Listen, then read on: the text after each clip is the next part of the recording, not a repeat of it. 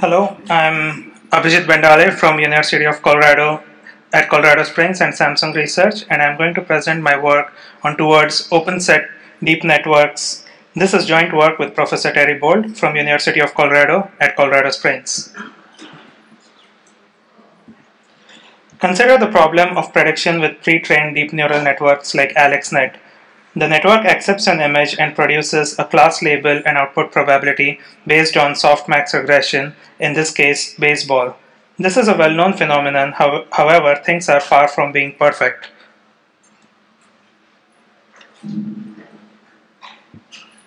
Recently, Nguyen et al. Have demonstrated that it is easy to produce fooling images using hill climbing methods. These fooling images are unrecognizable to humans, but state-of-the-art CNNs classified them as known objects with very high confidence. Why does this happen? The closed-set nature of CNNs forces them to choose from one of the known classes, leading to such artifacts. Our hypothesis is that CNN suffers from open space prone to any discriminative classifier.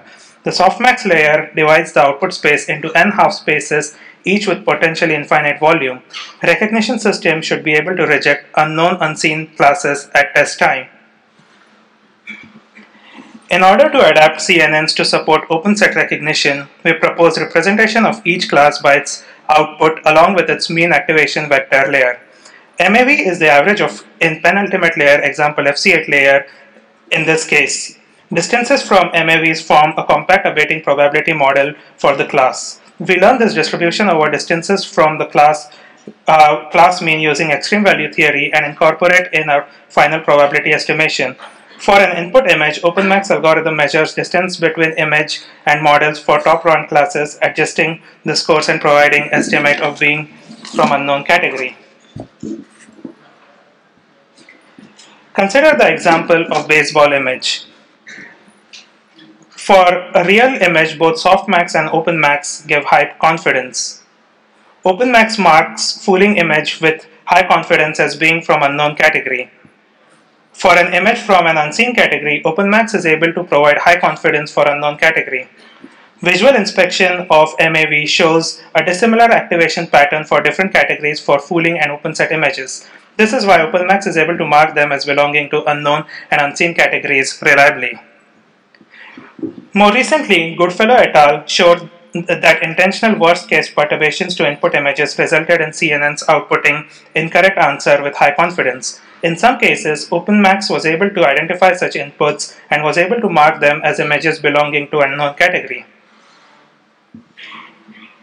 OpenMax rejects such adversarial images as an outlier from the scuba diver class in this case. As an example of recovery from failure, Gaussian blurred version of the image gets classified correctly as hammerhead shark with high probability. OpenMax can also be used during training. An image from a gamma class which was classified as Jeep image could be cropped into separate windows. These crops are now in agreement with their respective MAVs. In conclusion, we presented theory and method for adapting CNNs to support OpenSet recognition. Our approach makes CNNs robust to handling fooling images. The proposed method also provides a way to reject images from unknown, unseen, and uncertain categories with CNNs. Thank you, and please stop by Poster 7 for more details.